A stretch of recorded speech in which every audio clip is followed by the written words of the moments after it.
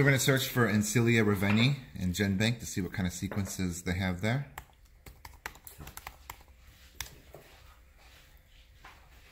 And it looks like they have 6 sequences. So there's 6 accessions. Yeah, like 4 of them are part of the ITS gene, and then there's 2 different genes. This was the good one, right? That we looked at. 682 this one base here pairs. Is ITS1, and then the 5.8S is between ITS1 and 2, and then it also has ITS2. So that's a good one, and this was collected by Felberg, and it's probably at the it's at a Colorado herbarium. That's the guy who wrote that paper we were reading. Yeah, all right. Here's the paper. So to compare this, we'll hit blast.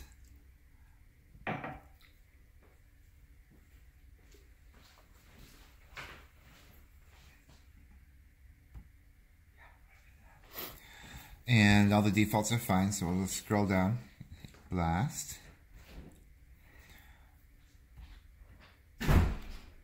And here's the results.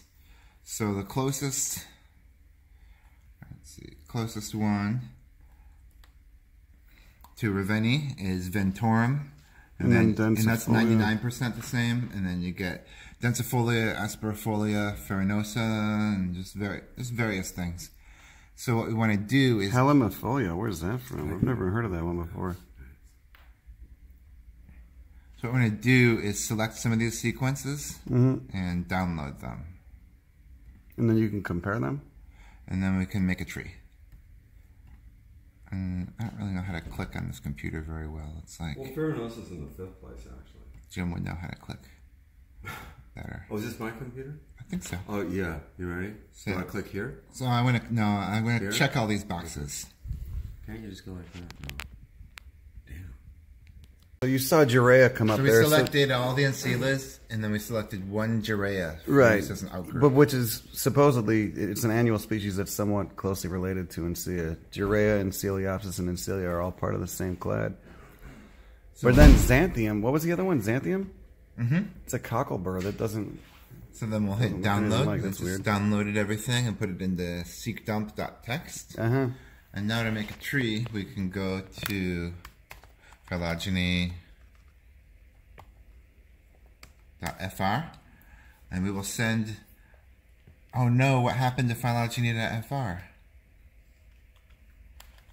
Maybe they had to change the domain name. Phylogeny.fr. Maybe it's just I don't know how to use Macintosh very well. It says. So tell me what does BLAST do? It compares. It doesn't compare. It goes into a database and it doesn't compare them by name. It looks at the actual sequences. So it goes into the GenBank database or what? Yeah. NCBI GenBank database. And it analyzes every sequence that's been accessioned. Every sequence in GenBank, yeah. So if we go of all living organisms, and then it finds which ones are most closely related just by looking at the actual sequences. So here's a sequence of Encelia raveni. And Ravenii, because it has a double I. And if we click Run Blast, then it'll compare this with everything else. And the defaults are fine, so I'll hit Blast. And now it's thinking about it. And here's the answer. We got Ventorum is the closest, and then... And how do you know it's the closest? Because it's got 99%? Yeah, and all the other ones, well, we could sort by ident. That'll give us... It's a good way to sort. And, yeah, Ventorum is the top one, and then you got something called Farinosa, but then that's different than this Farinosa over here, which is different than this Farinosa over here. So you got several things. Does it say where those are collected? You have to click on actual... If you click over here, you can see whether they give you collection information or not. And so it'd be cool to put in the tree, put the locations on all the different nodes so you can see if like different locations cluster together, and then you say, okay, this is the Farinosa from this region, and then from another region it's a different species. And we have this phylogenetic analysis menu, and we'll hit one click. And choose file. And it's in the downloads. Seekdump.txt, there's the sequences we downloaded. Alright. And and submit.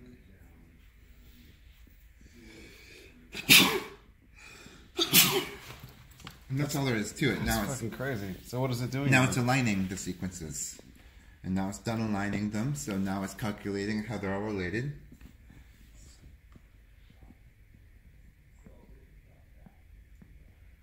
It won't take too long because there's only like 30 or 40 sequences that we're looking at. That's how many we selected? And here is a tree. Oh, shit. And Encelia it's kind of hard to see, so let's make the tree bigger before we start squinting at it.